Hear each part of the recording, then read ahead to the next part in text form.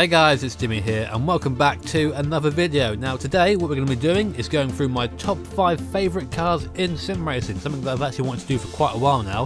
Thank you to Luke Stuart for reigniting the idea in my mind. He commented on my video the other day suggesting I do a video like this, so here it is. Just a quick disclaimer before I get into this video. I want to say that this list is completely subjective. These are my top 5 favourite cars in sim racing, not necessarily the best cars in sim racing, but my top 5. So with that in mind, let's move on to this, shall we? Number 5, the Peugeot 306 Maxi F2 car from Dirt Rally. So we start off this list with what is effectively a front-wheel drive pug. I guess that's true to an extent, but you also have to take into account that it weighs less than a tonne and produces 300 horsepower from a 2-litre naturally aspirated engine, which effectively makes it a super touring car, and we all know they're awesome. There's just something that feels very right about a pokey front-wheel drive car as you pick your way through Dirt's epic Monty stages, you know. Unlike its rear-wheel drive and four-wheel drive counterparts, you really have to pay attention to your lines. You have to make sure you're taking traditional racing lines to be fast, really making the most of all the space on the road, as opposed to those massive drifts you get from the other rally cars. That, plus a really quick, really nice filling sequential gearbox, makes this thing a proper weapon on tarmac stages in Dirt. Also, it sounds fucking awesome.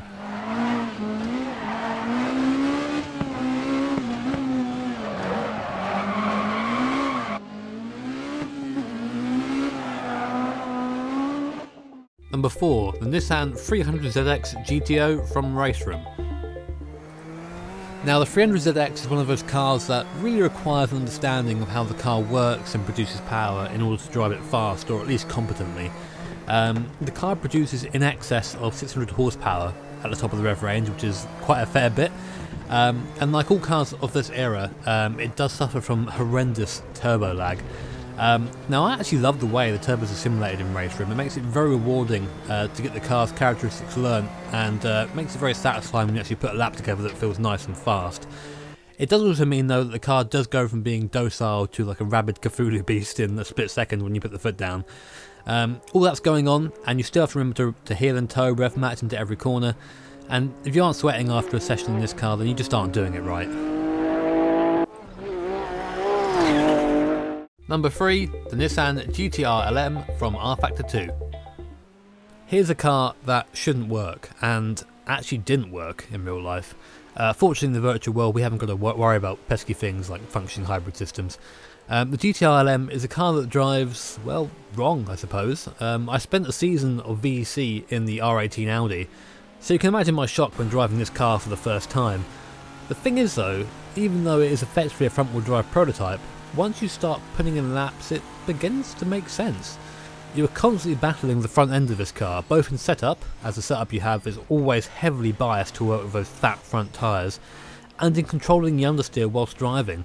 The car wouldn't be competitive at all if it wasn't for its rocket ship capabilities. Sometimes you're putting almost 20 k's difference in top speed between yourself and the next fastest P1 car. This car also means a lot to me sentimentally, as it represents the drive not to go with the crowd, and personally, that means a lot to me.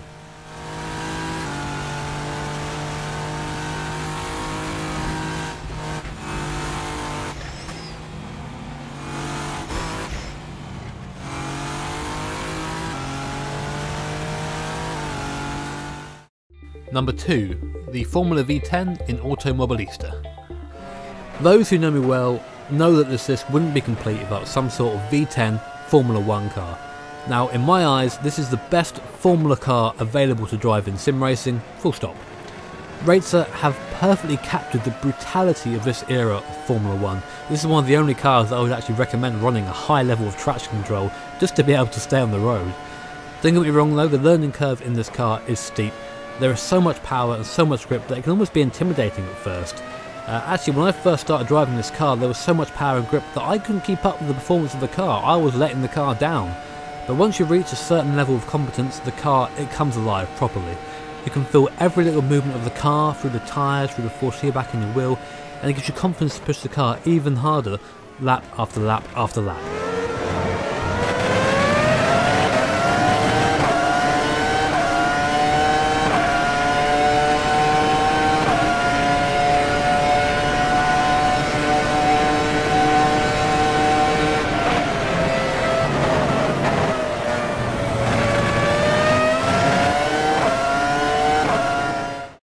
Number 1, the BMW M1 from the DRM mod in R Factor. This car is probably the reason why I'm still sim racing today. Back when I first started out on my first wheel, G27, I was sort of half committed to the idea of sim racing as a hobby. Being new to sim racing at all was quite daunting, especially when you were looking at R Factor mods a lot of the time, because a good 70% of R Factor mods are just awful, so sifting through that when you're new is quite difficult. Then I stumbled upon DRM, and for lack of a better term, it transformed my view of sim racing. Driving the M1 on max volume in my headphones gave me goosebumps. The first time you drive this car, you will crash, be it on power or under braking, but you will crash. Then of course you have to manage the turbo. Running it too high will end your race very early, because it will just blow up. And also you have to hear the tow and rev match as well, because it's an old H-pattern gearbox. All of this, whilst trying to compete for position with other various silly race cars on track, is pretty much my definition of what sim racing should be, hence why it's my number 1.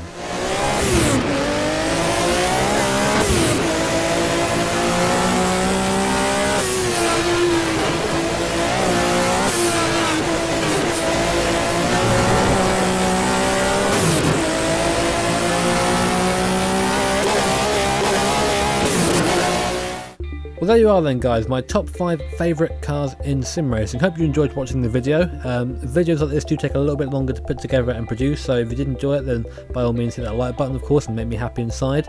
I'm interested to hear your own opinions on what your favourite car is, so add that to the comments below if you want to do that. And of course subscribe to be notified of future videos. So take care guys, have an awesome day, and I'll see you all next time.